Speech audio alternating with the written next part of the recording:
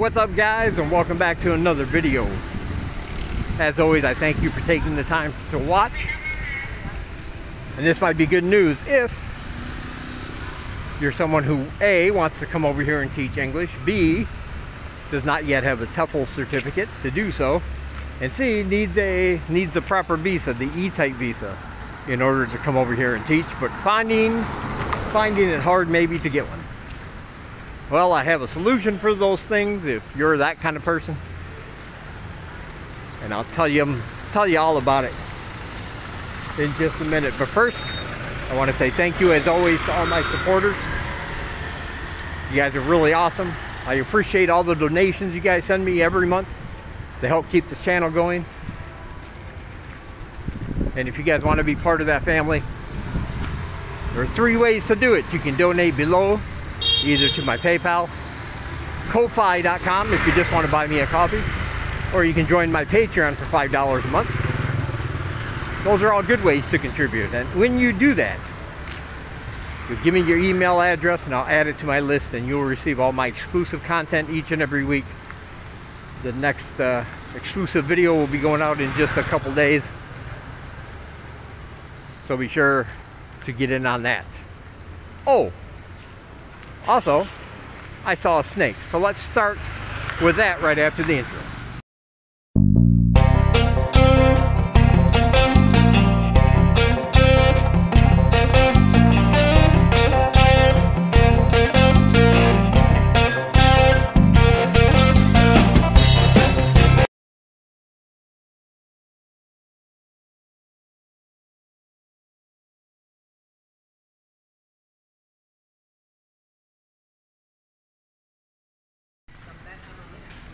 Yeah, I haven't really seen a lot of snakes around here. I'm more of a bug guy.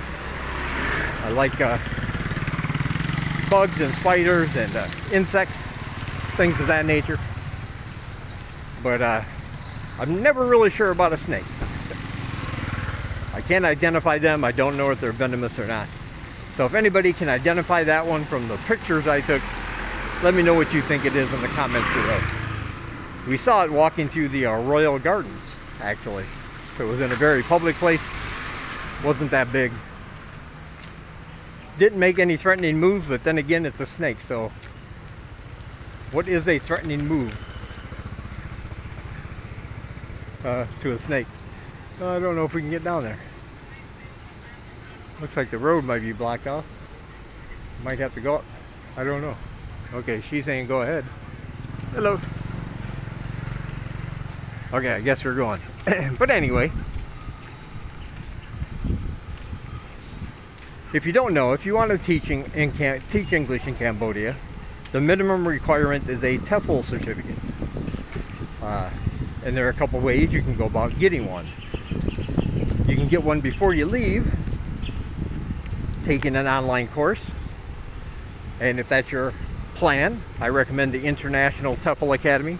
I have a link down below for that if you want to check out their page.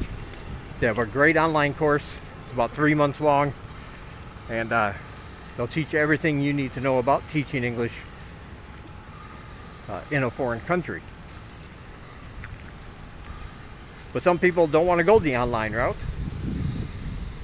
Some people want to come over here and teach, but they're having a hard time getting their what we call a business visa, even though it's actually an E-type visa. But a lot of expats and other people just call it a business visa. It's the kind of visa you're going to need, and the kind of visa extension you're going to need if you want to teach English as a job here in Cambodia. Now, even though you should be able to get one directly from the embassy or Cambodian embassy or consulate in your country, people are reporting issues. People are saying that they're being told they can't from their particular country. It's just a big, it's a conflict of information is what it is, from what we hear in Cambodia from the government, to that being passed down to the embassies and other organizations. So it can be a hassle getting all of those things done at the same time. You need a TEFL certificate. You got to get your E-type visa. I may have found a solution for all that.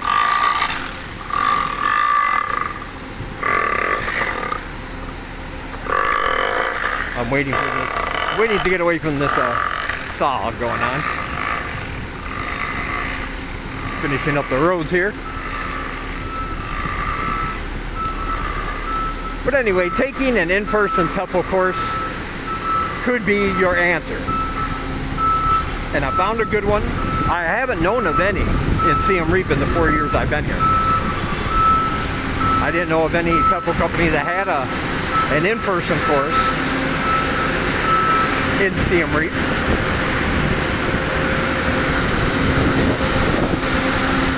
But I have a friend who came over here to take one, and he vouches for it. He's good with it. He says he likes it. He says they're very professional.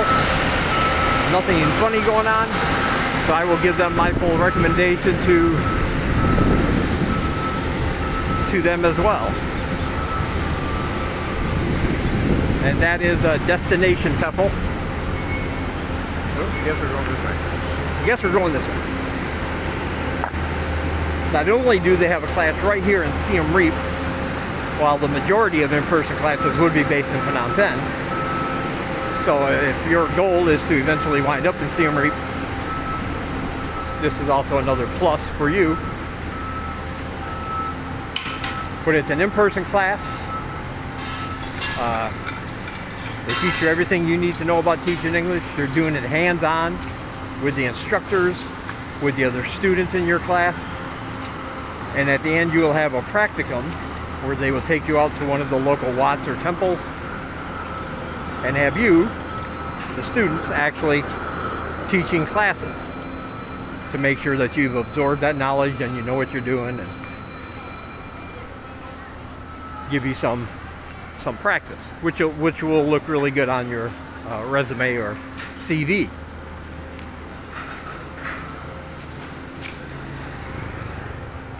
These classes are held every day, Monday through Friday.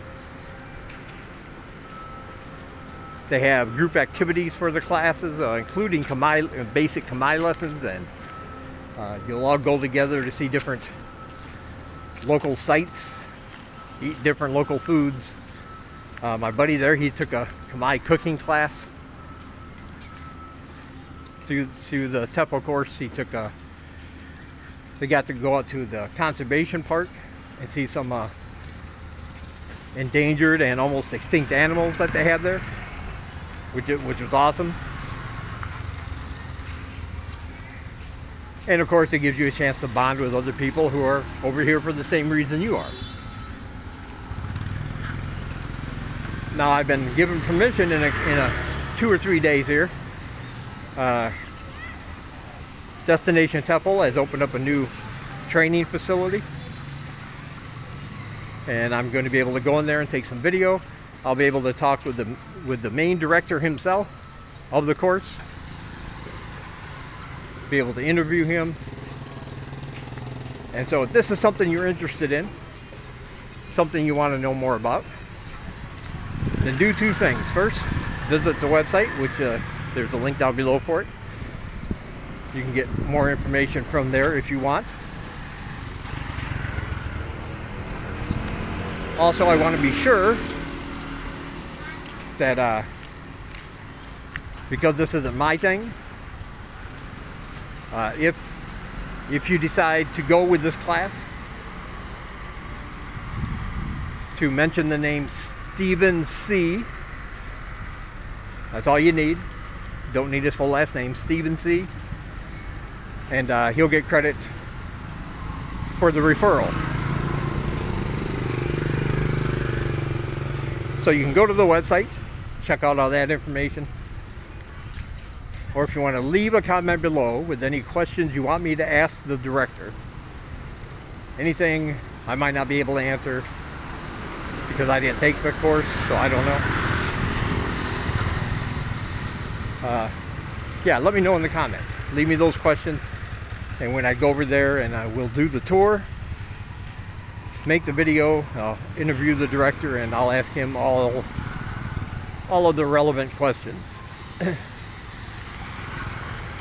so that you can figure this out. But here's one of the great things about the course, is that they give you a student visa once you purchase the course and commit to coming over here on a certain date.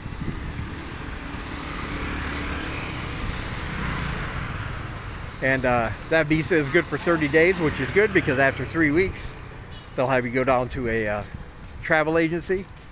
And from there, you can change that right into an E-type visa with the extension that you want.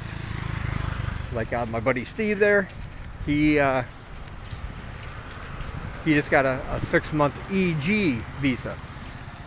He got the E-type visa with the G extension, which means for the next 6 months, he can feel free to look for a job. And then as soon as he finds a job, he'll change that into an EB. The visa extension designation will change to a B. And I think that's a good way to go. Because you get to come over here, you get to take your course, you don't have to worry about getting a letter of recommendation from someplace over here that you don't know. They take care of all that for you. They make sure you get your proper visa and all that good stuff.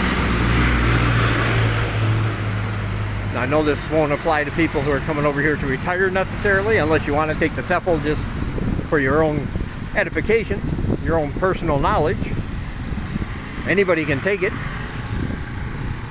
And then once you finish the course, when you change your visa type, you can just change that to an ER, which would be a retirement visa. But then you always have the TEFL as a backup, just in case you ever want to, you decide to teach.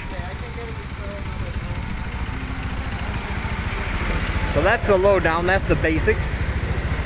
Anything else right now, like I said, I can't answer for you, but go to the website. If you don't want to wait for the next video, you want to check it all out yourself, and you decide to go ahead. The next class starts January 12th, by the way, so that's coming up really soon. But they have one every month, so don't worry if you miss that one. You'll be able to get in later. But if you do decide to take it, mention Stephen C. Give him the credit. He told me all about it. Said to recommend it, so I will. And in the next few days, I'll be going to make the video with the director, and we'll go from there. All right.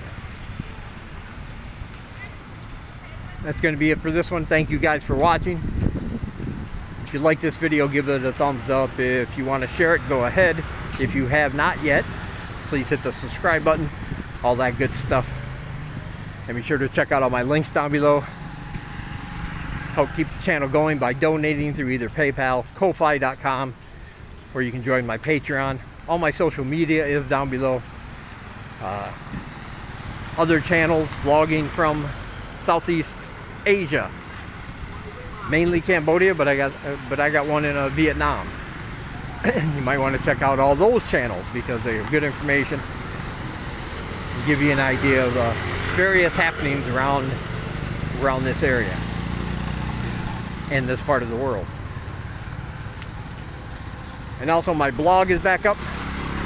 You can find that link down below, along with my official Dave Does Cambodia Facebook page and a link to all my other blogs and social media sites.